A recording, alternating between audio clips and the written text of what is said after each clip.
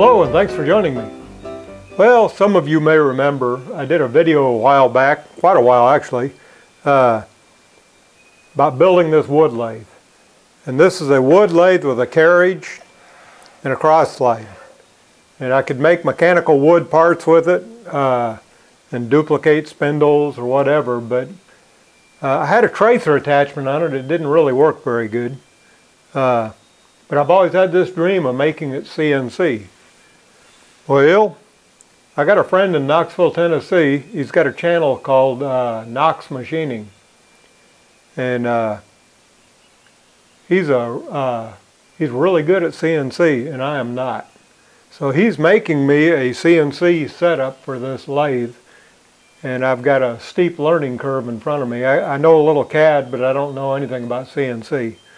But I'm in the process of taking this lathe apart, and I've redone some of the cross slide and carriage to make them run real smooth.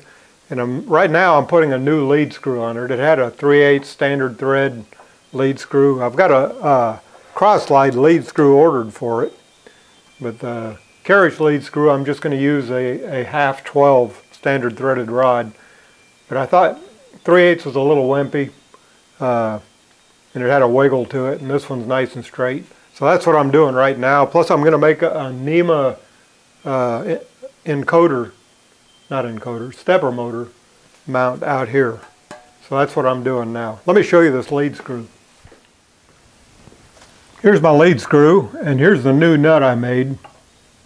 Kind of like a half nut, except it doesn't disengage. That's what I had in there, and I made a bigger one. This one had a tendency of moving like that, and so it would develop slop in there, and threads were kind of worn. Plus it's 3/8 and I went up to 1/2 inch. Out here I need to make a plate with the NEMA 23 stepper motor bracket holes, or mounting holes. Anyway, that's what I'm doing over on the mill. Let's go take a look on the mill. I'm going to drill that hole pattern in here. I've milled the end of it and located that, these two sides on my DRO, and there's a pattern I got to drill.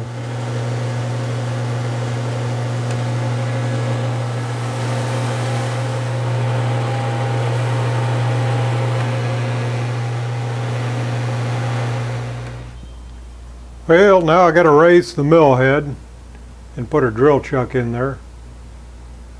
And here's where my round column mill fix comes in.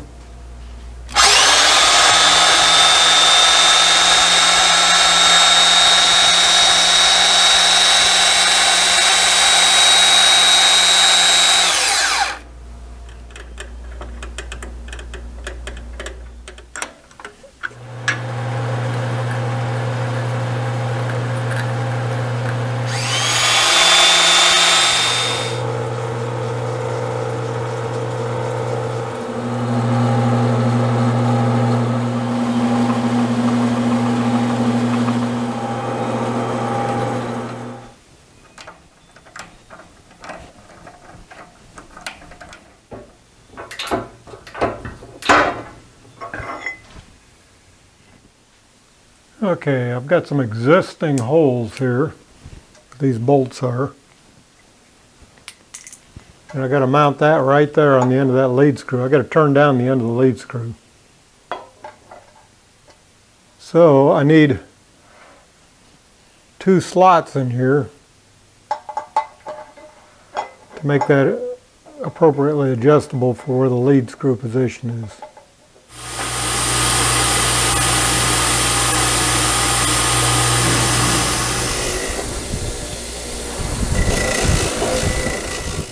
Cool. Looks like it fits. That's always good.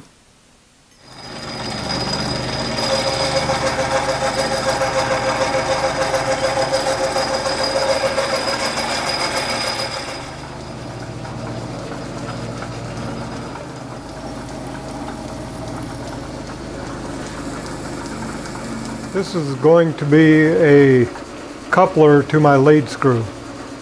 I was going to turn down the end of the lead screw, and it was flopping around on the end of my, on the outboard side of my lathe, and I thought, well, I'll just make a coupler. Well, let's see how true this runs when I screw this on here.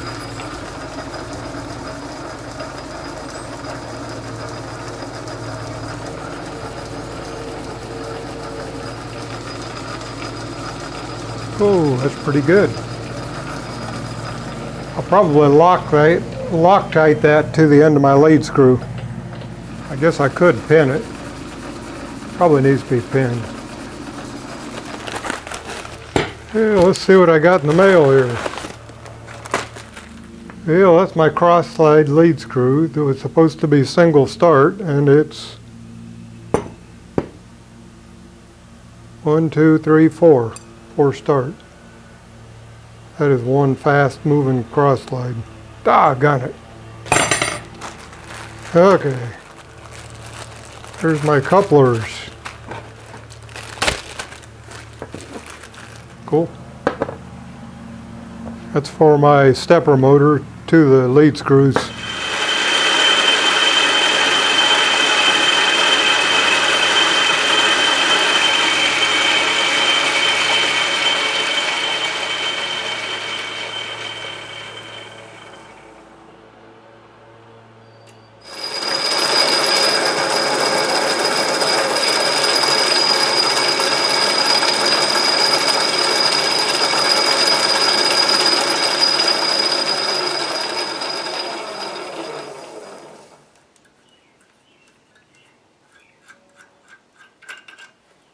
I like it.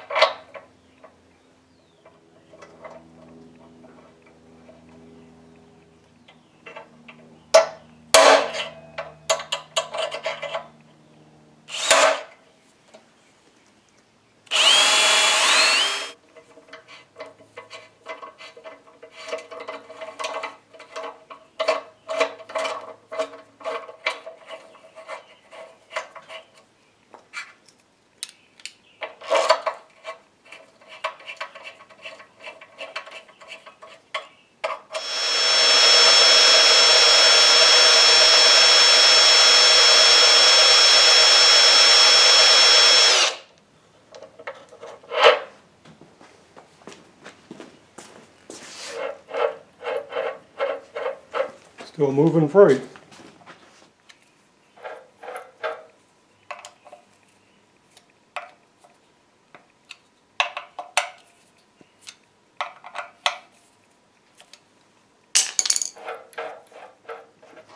Okay, I had the cross slide with this bolted to the bottom, like that, and it went into that nut right there. And I'm going to move that nut right there. And the reason I'm going to do that is because this adjustment moved with the cross slide. And if I'm going to make it CNC, I would just assume that servo didn't move. I was going to put the servo back here, but I don't want the servo to move in and out with the cross slide. So I've got to put that nut in the center of that.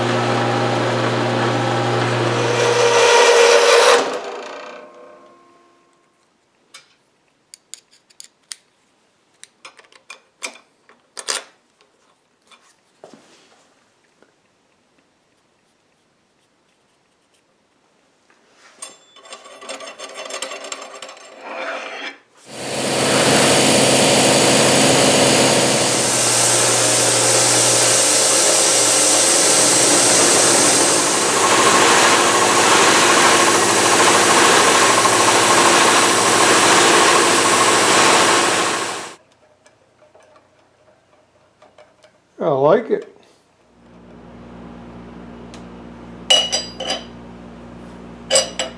I think it'll work. I messed up, drilled 2 holes in the wrong place there. I think I got it right now. That's the plate for the stepper motor.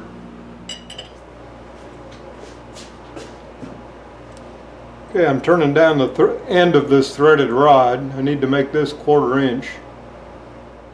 Ah, went too far.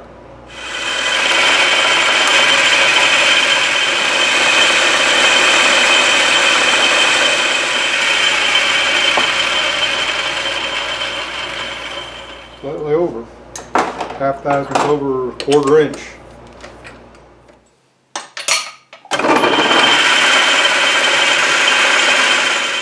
Okay, I need to turn this down to 5/16, which will leave part of the threads, but it'll be alright.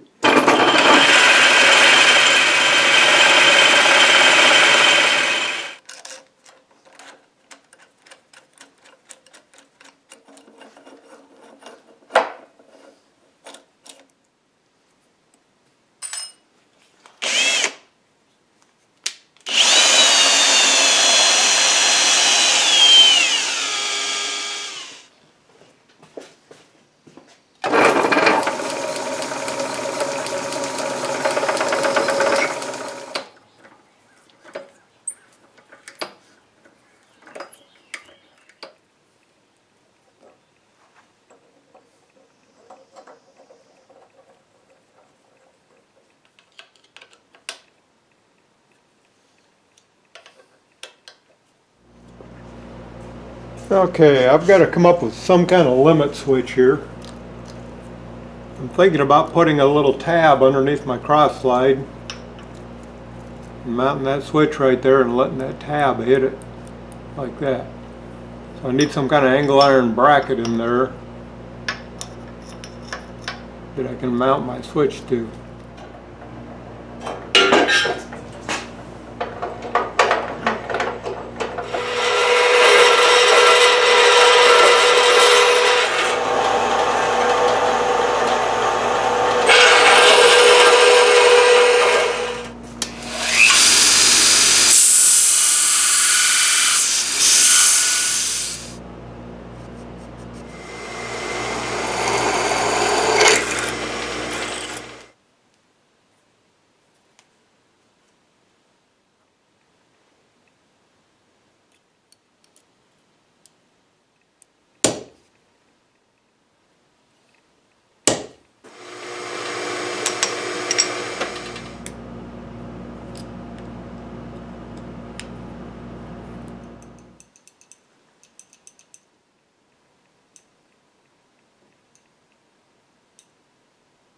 I accidentally drilled that hole, but I think that was for a reason. Now my stop wire will run with the servo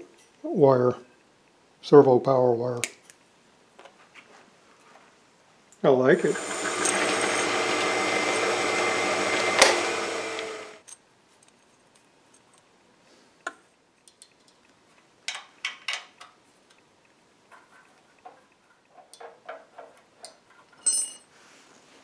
I believe that's got it.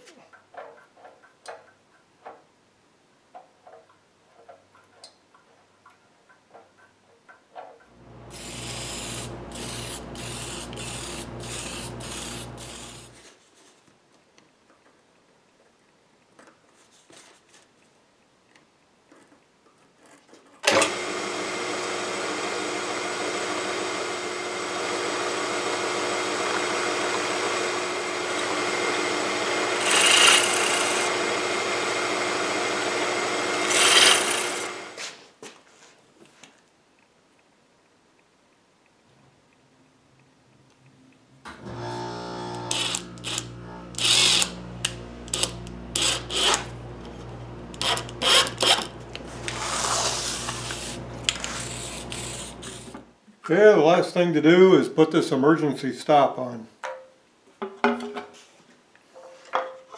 It's going to stop both the lathe motor and the controllers.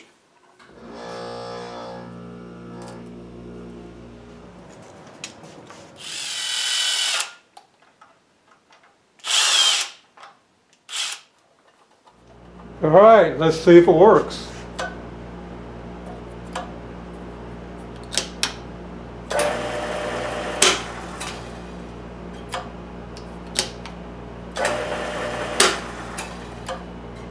Probably should have some kind of magnetic switch on that. Well, that about wraps up part one. Basically all I did in part one here is made the stepper mounts, put in some flex couplings, some thrust bearings, made everything real smooth, a couple of limit switches. There's the thrust bearings there, flex coupler and another stepper mount. Hopefully they all fit. Also put in a stop safe that will stop both the lathe and the stepper motors. I probably need to put in a magnetic switch because when I release that, if the switch is on, the lathe starts up, and that's really not how it's supposed to work. But anyway, right now we're just waiting on the servos and computer, all the electronics that Billy's making me. And I'm really looking forward to it. One big step for me will be learning some CAM and G code to make this thing work. I'm pretty good with the mechanical part, but computers and electronics, I'm a little weak on that. But I'm sure I'll get it. I'm going to make it work. Stay tuned for part two, and thanks for joining me, and be sure and subscribe.